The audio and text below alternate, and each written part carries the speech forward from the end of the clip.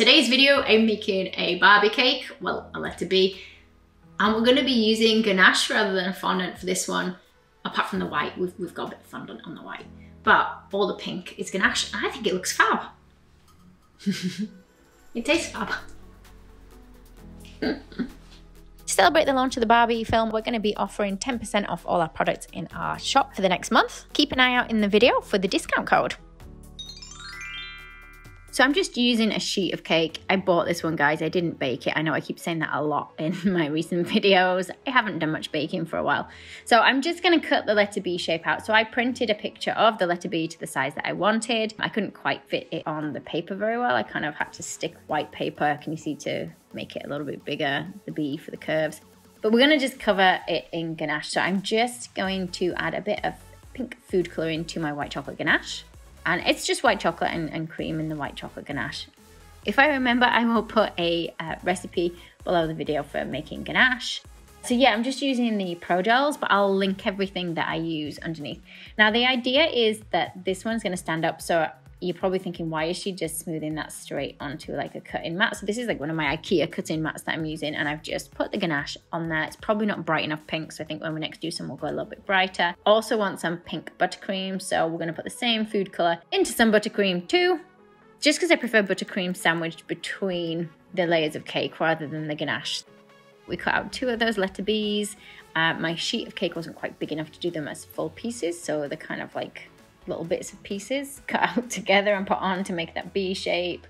And then I'm covering the whole thing in a layer of chocolate ganache. So the chocolate ganache is on the outside, not in the middle. Just sometimes I find it can dry my cake a little bit, so we're just keeping it on the outside, buttercream in the middle. I'm scraping it down. The buttercream on the outside should make it a little bit stronger. So the plan is to stand this up when it's finished. However, it's really hot weather, so I guess we'll see. Okay, so first layer is on. I put it in the fridge for 10 minutes. I know you can still see through to some of my cake, so we'll have to patch that up. So I've gone over with a second layer.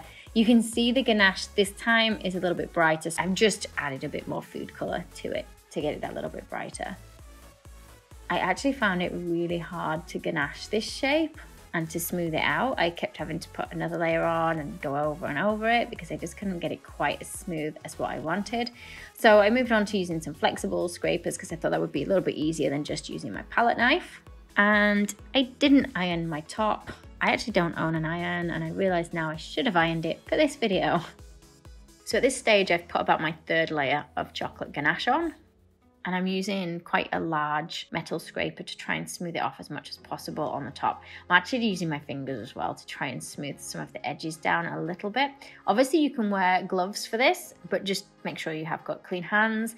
This cake isn't going to anybody, so nobody that's not a family member anyway. So yeah, I didn't put gloves on. Like I say, you can if you're making it for somebody. Okay, so for the B, I cut out the middle of the template, and it's just some white fondant. I say white, actually I put a tiny bit of pink in it, so it's actually really pale pink, but I don't know if you can see.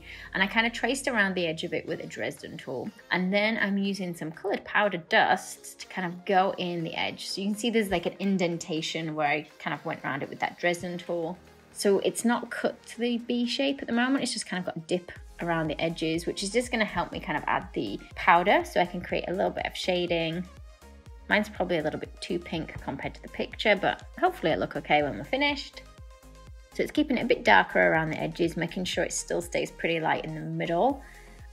And then I'm gonna paint some white highlights on as well. So I'm just using white edible powder dust. Again, I'll put links below to which ones I've used. And I've just mixed these with water. So usually I mix them with like clear alcohol, but the white one doesn't always mix overly well for me. So I've mixed it with water, but you can still see it's a little bit clumpy, the white one today for me. It's fine. It's been cracking a little bit where it dried the white powder, but it will be okay for this cake, for me anyway. So I'm trying to look at an image of the Barbie letter B so I know whereabouts to put the highlights. Mine still haven't ended up in the same place, but close enough. And then I've just used a knife to cut all the way around the edge. It does help that I've got that indentation in there. It almost kind of forces my knife to follow that line along, for the most part anyway. And I found it easier to do it this way, so the cutting kind of the letter B at the end, just because I thought if I cut it to the right shape and then I start doing all the dusting with the powders, I might sort of distort the letter B a bit. So that's why I did it that way around. I'm just putting a little bit of black powder on the very, very edge, just so it's a little bit darker there. And then I'm going to mark on using that paper template again. I'm going to just lightly mark on the ganache cake. And then you can use like some piping gel, or you could just use water if you want. You could even use some melted ganache, but I thought if I stick the letter B, the white B, on wrong, and I've got the chocolate ganache underneath, and then I start moving it around, it could get quite messy. So just some piping gel will work quite well. And then let's put some white highlights on the pink. So the powder's painted onto the pink ganache absolutely fine. Now I did plan on making quite a few different Barbie cakes for you guys. I'm halfway through another 2 different cakes, so hopefully I'll get those finished. This one I did first because I thought it might be the easiest one, a fairly simple one. Are any of you guys going to see the Barbie movie? I'm hoping to go see it this weekend that it's out. I'm actually quite excited about the Barbie movie, and I'm not even really a huge Barbie fan. Dolls kind of freak me out a bit. Barbie freaks me out less than other dolls. Porcelain dolls especially do freak me out a lot. I find them quite scary. But I am still looking forward to going to see the Barbie movie. I did actually do a Facebook Live over on my Facebook page the other day, guys, where I tried to use my molds to make a Barbie face with. So what I might do is put that one here on YouTube as well. So keep an eye out for that video. Okay, let's cut into it. Probably want to put it so you guys can't see where I shoved my finger in it by accident. Normally the ganache would have set like really hard. Like it is firm, because it's so warm in here. Like I could still easily put my finger through that. Okay, let's cut into it.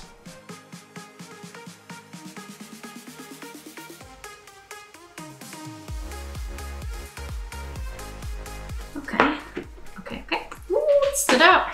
Obviously, it would look nicer if I hadn't cut the pieces out and then taken a bite out of the piece. You guys get the idea, don't you? So it has stood up. And then, obviously, I've half eaten a piece. Should I try and do more videos where we kind of colour ganache, or just use ganache or even buttercream rather than fondant?